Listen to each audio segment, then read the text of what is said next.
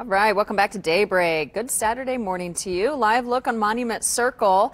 And as you're planning your weekend activities, let's find out what the weather has in store. It could not have been more football perfect weather last night for Friday night football. I know AC and the gang had been talking about how beautiful the weather has been. I think it's been pretty much rain-free every week. Now, this was kind of the first week they may have had to I would have had a blanket on in the stands. Yeah, but you know, it wasn't awful. It wasn't super windy. It wasn't rainy. It was just kind of nice fall feel here.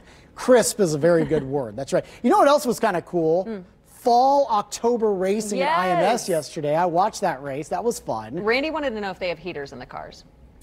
You know, that's interesting. They don't.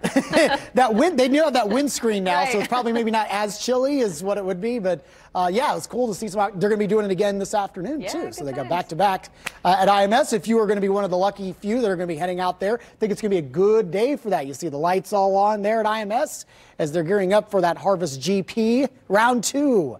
Here later on today. It's 45 out at the track right now. We're going to kind of hold into the 40s for really the rest of the morning, so it's going to be chilly. The good news is it's not super windy, so it's not too bad if you're going to be out running some errands, or maybe you're hitting the links early here this morning. 47 at 9 o'clock, 49 at 10, and then we're up to 53 by around 11 o'clock, and we'll call it a mixture of sun and clouds. It won't be a bright blue sky. We do have some rain chances to talk about for your Sunday, so before that, I want to talk about, and we've spent a lot of time about how dry we are. I want to kind of look deeper into the statistics, so I want to take you all the way back to August 1st. Since August 1st, 2.21 inches of rainfall. That's all we have had here in Indianapolis. So that stretch now is the 5th driest stretch for that specific time period that we have on record. I think this is probably more impressive here. Consecutive days where we have had less than 1/10 of an inch of rain, and we stand now at 45 days.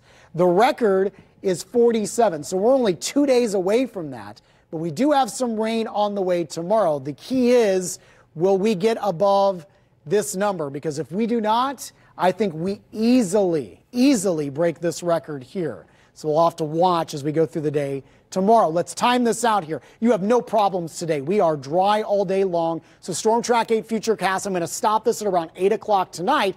This is when we may start to see some showers filling in. This is going to be relatively light, but steady, I think, in many locations through mid to late evening, into the overnight. And even into this time tomorrow, we'll have some of these isolated showers still kind of hanging around. This is at 7 o'clock Sunday morning.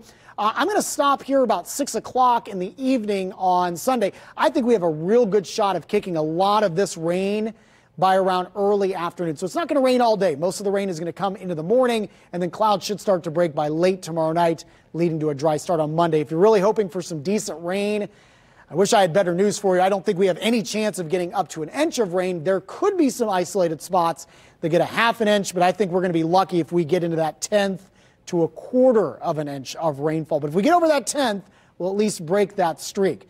It's the only day that we have for real rain chances, Sunday, because Monday, Tuesday, Wednesday is dry, and we go beyond that.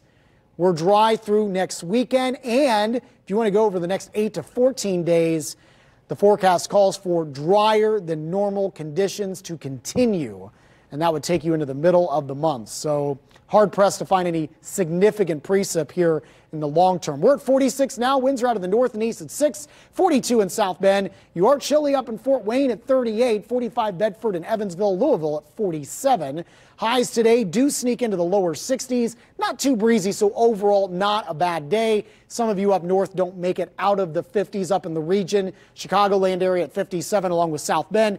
Fort Wayne at 58, Bedford at 64, 66 in Terre Haute, and around 61 for your afternoon high in Richmond. Your Chapman Heated and Cooling 8-day forecast. Again, here comes your rain chances for Sunday at 58. Nice start to the work week on Monday, 62, and then a warming trend on tap. So you can put those jackets away at least for a little bit. Back to the 70s starting Tuesday, middle 70s on Wednesday. We hover right around 70 for Thursday, Friday, and to kick off next weekend, next Saturday. That looks great, Marcus. Thank you. It's 5:50.